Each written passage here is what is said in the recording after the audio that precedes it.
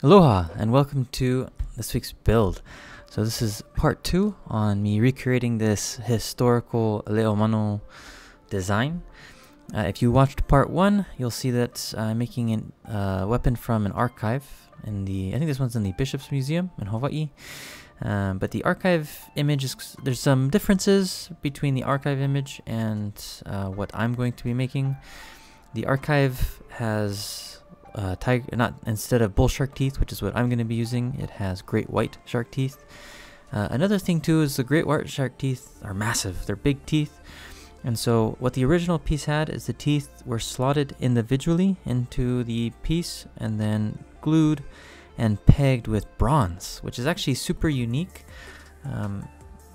Hawaii didn't really use bronze for anything. The only time that it started having those types of materials was after trading with Western trade ships. And so they can kind of infer the age of the piece just based off the materials that are in it. Because I don't have great white shark teeth, I'm actually not going to peg the teeth.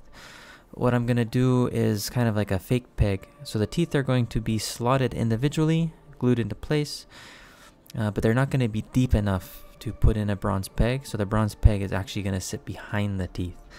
So because of that, I'm probably not going to actually test this piece. So it's a little bit of I guess a spoiler alert. If the teeth were large enough and I could seat them in to where I could peg them into place, then I would, but since they're not, just a glue, I'm not confident that the epoxy will hold strong enough for me to test with them sufficiently enough. But other than that, the rest of the piece is going to be largely based off of the design, shape, and feature set that you see in that previous archive image.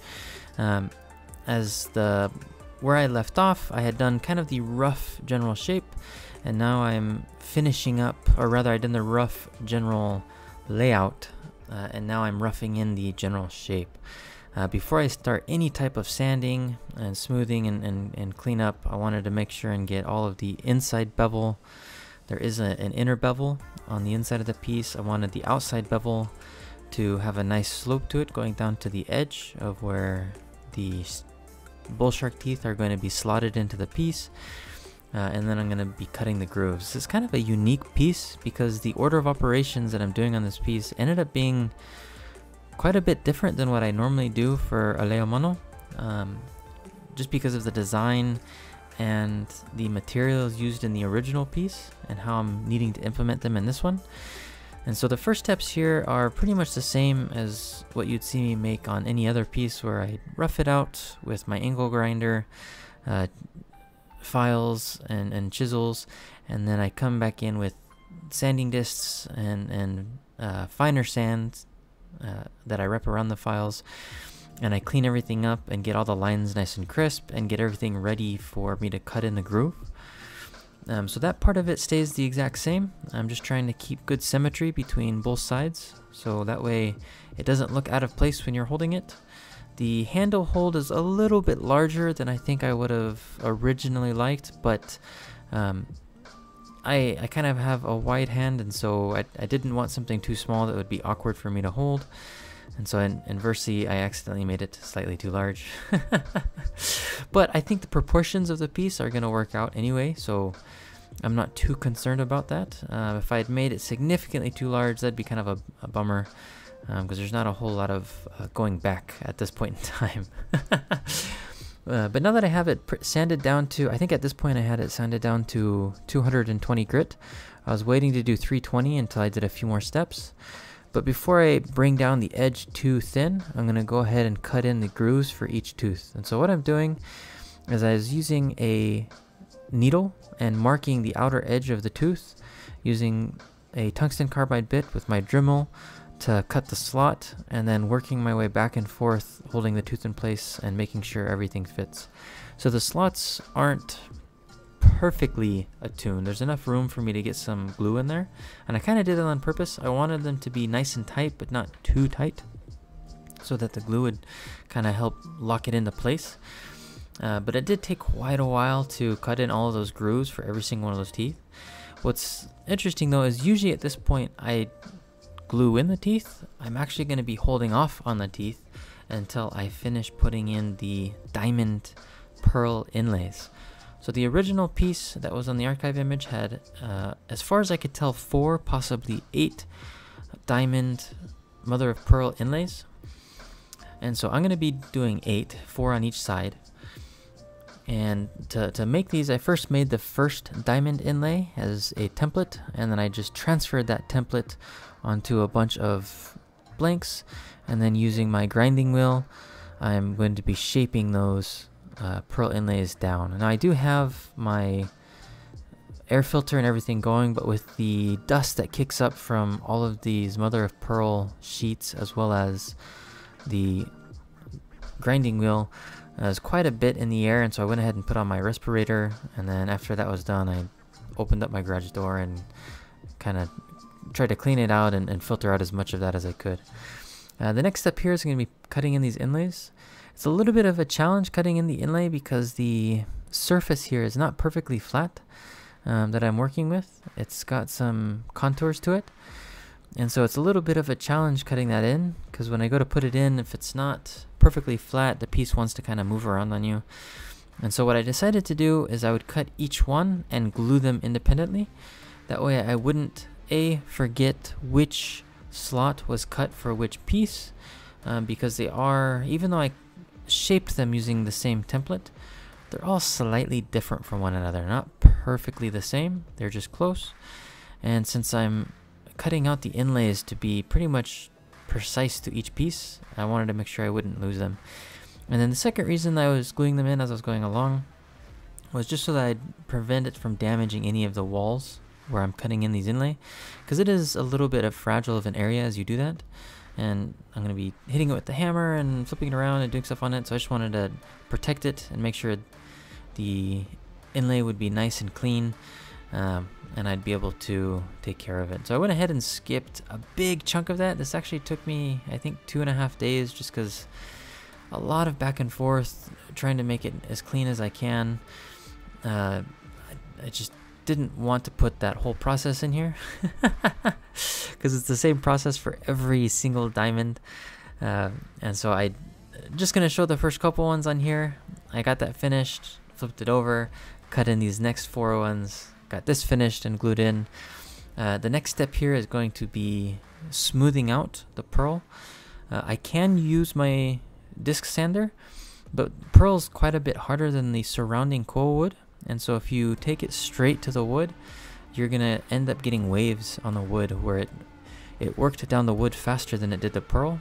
And so the first thing that I do is use that metal file to make the pearl flush with the surrounding koa wood, and then take the disking sander, the sand disc, and then the last step here is I'm just filling in the little tiny gaps from the imperfect inlay with super glue and sawdust, and then doing a final sanding over top of that. And then before I put in the teeth, I'm actually doing some final shaping just to make sure everything is nice and clean. The primary reason for that is once the teeth are in place, it becomes a lot harder to maneuver because you've got these sharp teeth pointing everywhere. And so I've got pretty much all of it finished up until this point. I still have quite a bit of work to do here, but at least I'm at a point now where I can put the teeth in, and I'm not too concerned that they're going to get in the way with some of the next steps of the process. And so each tooth is slotted individually. I did that primarily because that's how this piece was described as being done. And so I was trying to follow that archive image as close as I can for the most part. The next step here is putting in the brass pegs.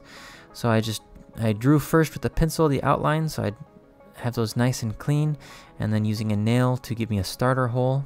And the round bar that I found is 1/8 inch round bar, so it's kind of a thicker peg, but again, the pegs aren't actually going through the teeth, so they're kind of a full peg, more A, artistic, and B, to just match the image. Before I put the pegs into place though, I'm cleaning up some of this excess epoxy now that it's had a time to set and dry. I just wanted to make sure that's all cleaned off. and I needed 20 of these. I ended up getting 2 sticks of round bar just in case I messed up, but the one ended up being just fine. So I cut them relatively the same height. The funny thing is when I got to this point, I realized I wasn't sure what I was gonna do to file them down. So I took a hand file and I started hand filing it. I was like, oh, this is gonna take years. So I was going through my bits for my Dremel, and I found that cutting disc, and that worked perfect for getting them a lot shorter. And then I pulled out this grinding wheel here, which was a nice little tool to get them close to flush. Once they were close to flush, I could then use my disc sander to fully flatten them out and get everything nice and flush and square. I'm not too worried about you saw me earlier, I did put a little bit of super glue on the pins. I'm not too worried about it though, because I'm going to be oiling the piece, and the oil is going to expand those grains, which are going to lock those pins into place even more. And so I wasn't too worried about them sliding out or falling out. They'll get locked into place just the way that they are. But man, this is absolutely gorgeous the way that this piece oiled up. The funny thing is, usually after oiling, I still have quite a bit of work. With this piece, because I had to get all of it prepared before I could oil it, it's almost done.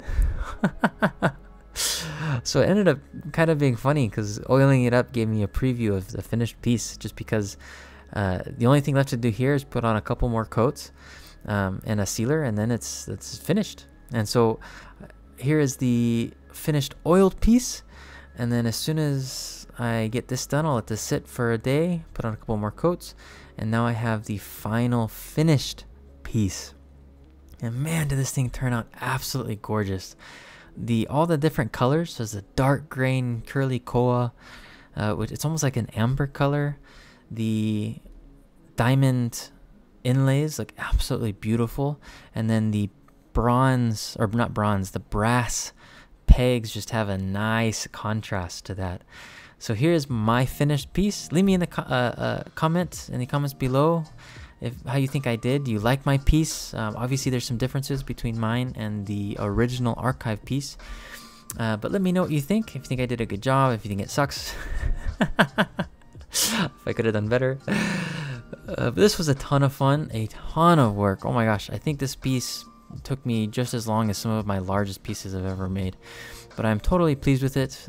Turned out absolutely gorgeous. Again, I'm sorry I'm not going to be testing with it just because I'm not confident in the teeth, but a beautiful, gorgeous piece.